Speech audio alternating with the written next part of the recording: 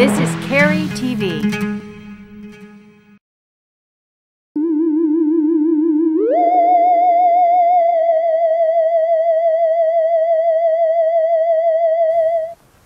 Boo.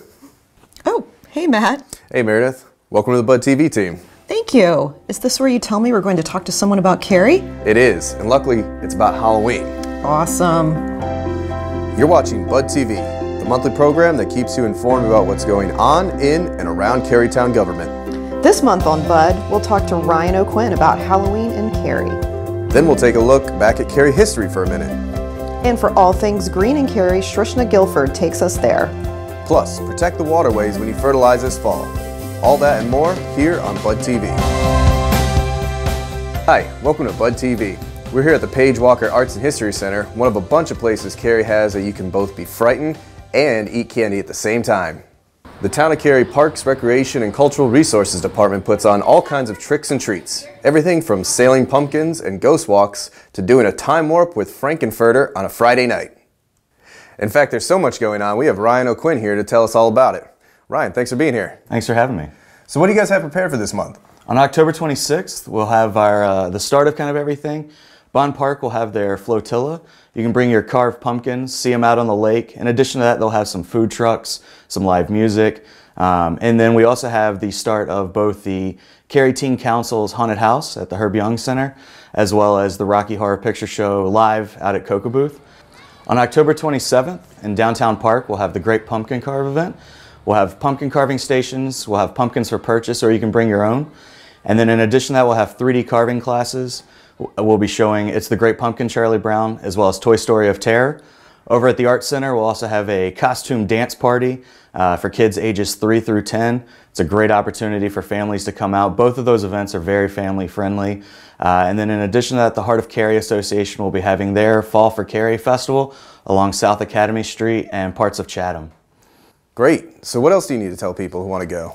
If you're coming, you can park in downtown at the public lot at Waldo and Walker. And then in addition to that, you can also park here at Town Hall campus, at the police station lot, or the parking deck. Great. Thanks for all the help, Ryan. Thanks for having me.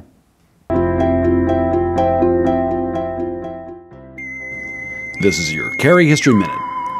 In the spring of 1865, at the end of the Civil War, Colonel Oscar Jackson and his Union troops took over the Page homestead, located on what is now the site of Carytown Hall. Troops established a hospital there to care for their sick and wounded, and they secured their horses in a barn with an armed guard. On the last night of their occupation, the youngest of their wounded died. The next morning, as they lined up their horses to depart, the dead soldier's horse was nowhere to be found. Decades later, a stable boy, Tom Sanderson, said the horses in the stable all at once began to kick and squeal. He then heard the sound of a lone horse galloping full force down the dirt road. However, there was no horse in sight. Two young boys in 1935 recounted a similar tale. When they heard a ruckus from the horses in the barn, the sound of galloping hoofbeats followed. Excitedly, they went out to look, but there was no horse, not even a hint of dust in the road.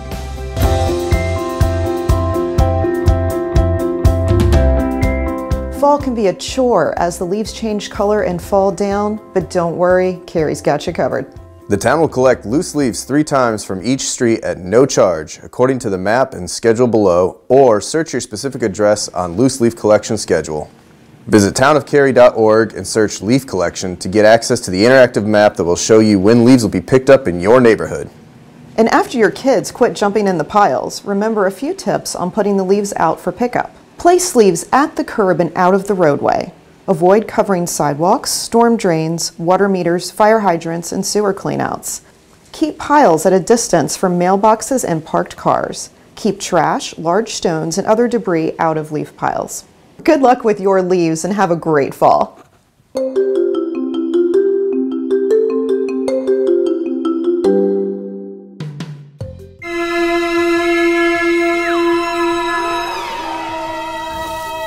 Hey, what are you doing in here? Plastic bags are never accepted in your curbside cart. In fact, they're not accepted in the Cary Recycles program and are considered contamination.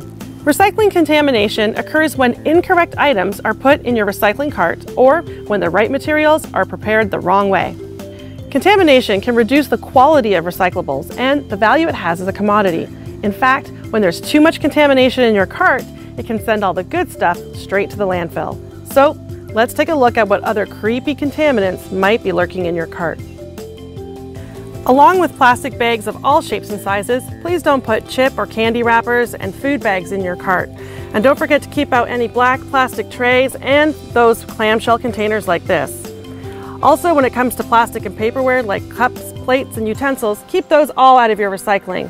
And when the party's over or holidays change, never put decorations in your cart like plastic or wooden signs or even the lights. And when you put your accepted items in your cart, never put them in a plastic bag like this. Always keep them loose in the cart and keep that plastic bag out. So remember to treat your cart right and only recycle what's accepted. You can refer to the list on the back of your recycling calendar and find it online at townofcary.org/recycling. I'm Shrishna Guilford, and remember to carry it green.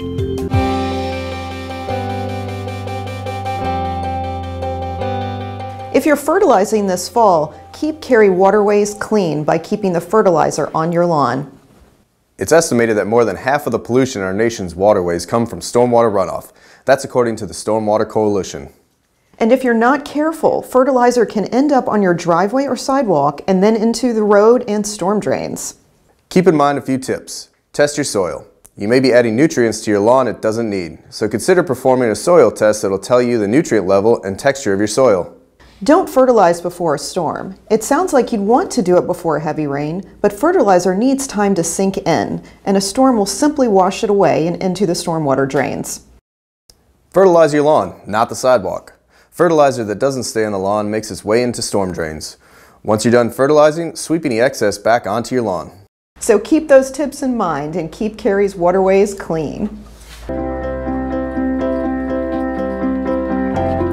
Thanks for watching BudTV. We want to leave you with something special we found along the way. The girls and boys of summer are still at it, and we took an opportunity to check in on some of Cary's many baseball and softball leagues.